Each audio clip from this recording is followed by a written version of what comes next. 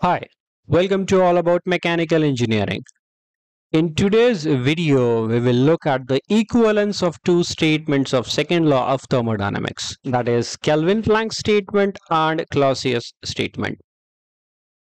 The equivalence of these two statements can be shown by violation of one statement leads to the violation of another statement.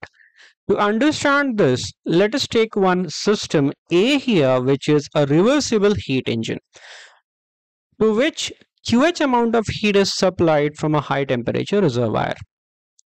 This reversible heat engine thus converts the total amount of heat received into the work output.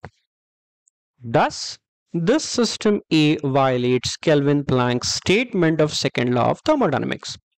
Let us take system B, which is an actual refrigerator, to which the work output of system A, that is reversible heat engine's output, is being provided for the actual refrigerator to work.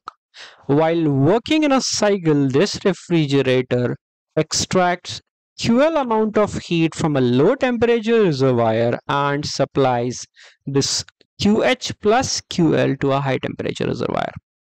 So here TH is obviously greater than TL.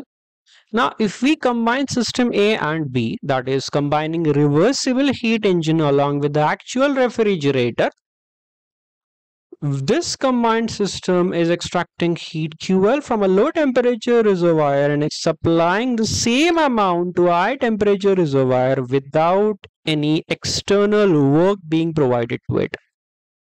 Thus, the combined system violates Clausius statement of second law of thermodynamics. Hence, both statements are equivalent. Violation of one statement leads to the violation of another.